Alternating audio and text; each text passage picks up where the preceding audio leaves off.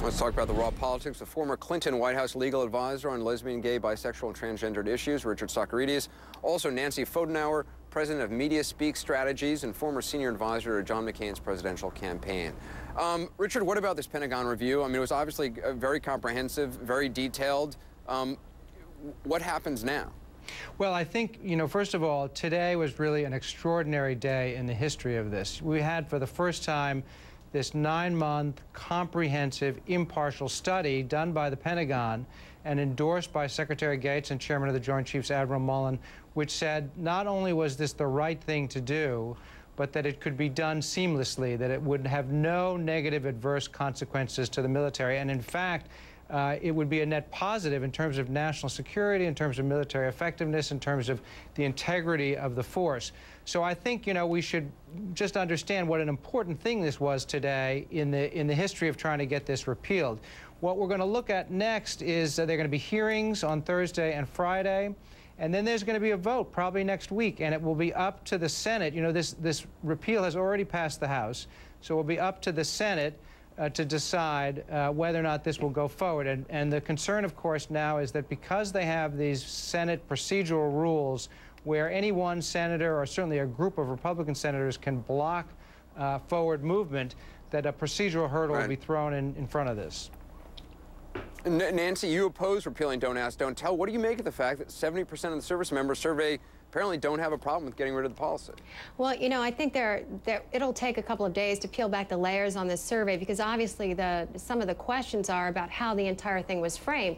But the most important judgment is, does this help or hinder our military effectiveness? And on that one, the jury is still out. I mean, the most important arbiters of this are the 4 service leaders. So whether you're looking at the Marines or the Air Force or the Army or the Navy, do they believe that this will improve our combat effectiveness? Not one of the 4 has endorsed this. Not only that, the percentage of people who are the most concerned about this are the people who are in combat situations. So you've got Marines and Army Air Force, you're discounting Mike Mullen, the chairman of the Joint. You're discounting Mike Mullen, the chairman of the Joint Chiefs, and Bob Gates. I'm not discounting. What I'm saying is the people charged with offering independent, objective views of combat readiness are the heads of the four service leaders. Not a single one of them has endorsed it. The Marine Commandant has raised serious concerns, and so have the people in combat. Nancy, we're going to see, later this week. Richard, what about that?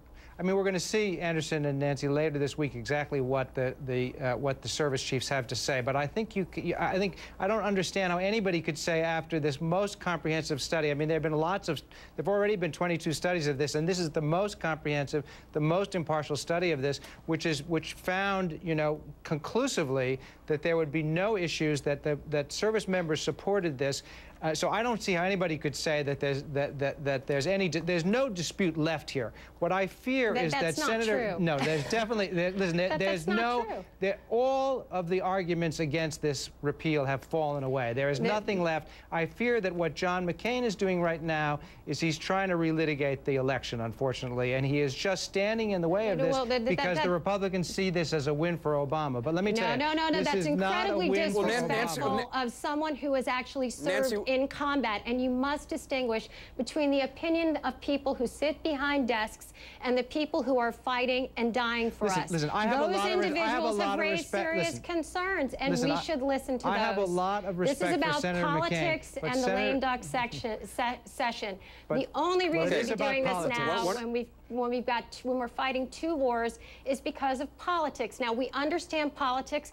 Politics matters, but it should not trump concerns about military effectiveness. Nancy, got it. Richard, I want you to be able to respond. Unfortunately, it is about politics, and it's about what Senator McCain has to realize is that the time for this has come. So I think, Nancy, I would urge you, I mean, I have a lot of respect for him, too. His position on this keeps shifting. First, he wanted to hear from the military. Then when the military said it was the right thing to do, he wanted a study. When the study said it was the right thing to do, now he wants another study. I mean, there is no escaping that he is just being contrary on this because he doesn't want to see President Obama Obama, you know, have some kind of win on this. But this will not be a win for President Obama. This will be a win for basic American fairness and for the Constitution. And you know, people who care about this ought to call Senator McCain and call the other Republicans, Senator Collins, Senator Snowe, who are very crucial to this right now, and urge them to do the fair and right thing. Senator McCain has always said he wanted to hear from the 4 service leaders. Not a single one of them has endorsed moving forward at this time when we're fighting 2 wars.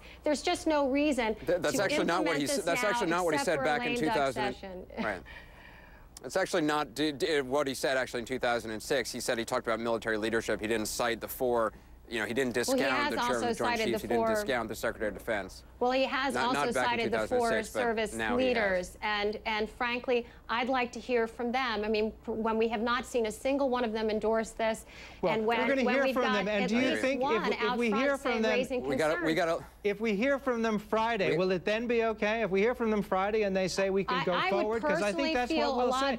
I think what they will say on Friday is that we can go forward, that this is doable, that there may be some objections, but it's the right thing to do, and it's the right thing for the military. So will Senator McCain we'll wait. We got to wait and see till Friday, and we're out of time, guys. I'm sorry. Nancy Fodenhauer, appreciate your time. Richard Socarides as well.